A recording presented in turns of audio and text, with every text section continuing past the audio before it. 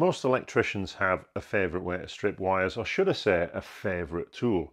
One that's been in their toolbox for years, feels just right and strips conductors perfectly with just the right amount of effort. And when that tool reaches the end of its life or mysteriously disappears on site, or perhaps that person you loaned it to never returns it, you can't help but go back to the exact same model.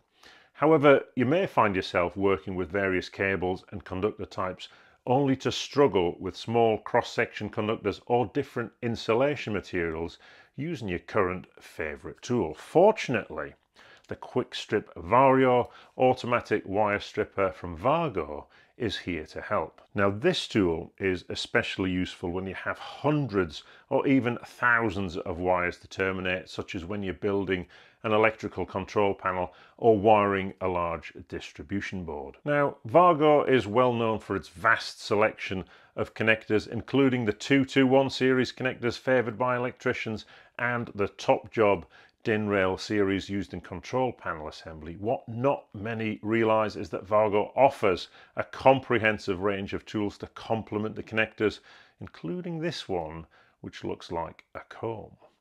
Now, we recently reviewed the slim Wago test probes as well as this handy data cable stripper. If you've missed those, don't worry, we'll include a link in the description. However, back to today's mission, looking at the QuickStrip Vario. Now, this stripper has a feature we haven't seen in any of the other automatic strippers we've reviewed on the channel, so stick around to the end of the video to learn more. It's really simple to operate. You can set the maximum strip length of up to 20 millimeters with the help of this backstop. This feature is handy if you need to strip a lot of wires to the same length, especially when you're building a control panel, perhaps adding some ferrules to the end of those wires. The stripper can remove insulation from conductors ranging in size from 16 millimeters squared down to 0.03 millimeters squared. However, the actual performance of the stripper will vary depending on the factors such as the thickness of the material of the insulation, as well as the type of conductor being used. We found a difference between solid and finely stranded conductors, but again, having that adjustment is really useful. So to adjust, use the slider at the top, and that applies a different pressure on the cutting blades for different thicknesses of conductor insulation. However, be cautious not to apply too much pressure, as it may damage the conductors in small diameter cables like security cables with thin insulation. On the other hand, if you apply too little pressure, it may not remove the insulation, which is particularly challenging with harder materials such as XPLE. Now, we often get asked about XPLE as it's a common insulation material used in armoured cables and low smoke cables, and it's always a real challenge to strip.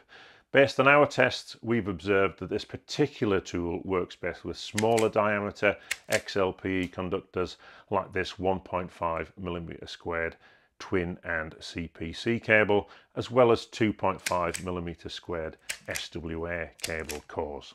However, as the conductor's diameter increases, the tool struggles to strip 16 millimeter squared due to the flat construction of the blades. Now, fortunately, Wago provide alternative blade options, including an oval-shaped blade designed specifically for 10 and 16 millimeter squared conductors. So we'll see if we can get a set of those and report back how it handles those larger conductor sizes. But that's also good news, because it also means you can get replacement blade sets. Now, we found the standard blades perform well with PVC cables across the range, including the thick insulation on this tri-rated class 6 conductor, and easily handle alternative insulation such as the silicon on this fire performance cable, rubber such as this HO5 RRF cable, and small diameter data cables.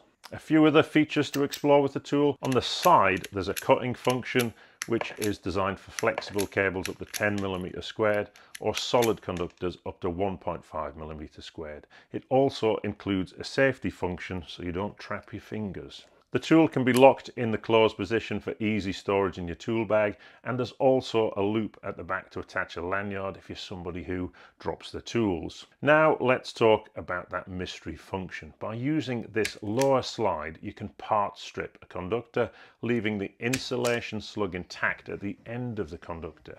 This technique comes in handy when preparing a large number of conductors that need to be terminated or ferruled later, as it prevents the individual conductor strands from fraying, making it more difficult to put the ferrule on. Also, the slug enables you to twist the wire. Now, the topic of twisting a wire before crimping a ferrule generates a lot of comments. Some people prefer to twist slightly to mimic the original conductor twist when it was made, while others don't twist at all. So what's your take on this? Share your opinion in the comments. Now, our team has been using this tool for several months now and has found it to be a dependable addition to the eFix toolkit. It even regularly makes an appearance on our Electricians challenge, helping those who are new to the world of cable stripping. We'd greatly appreciate hearing your feedback on the tool or any challenges you might have encountered while stripping wires, so we can try and replicate them here at Lineside Studios. For those who enjoy Wago's innovative products and work extensively with electrical panels or control systems, we highly recommend watching this video here showcasing the top job DIN rail terminals.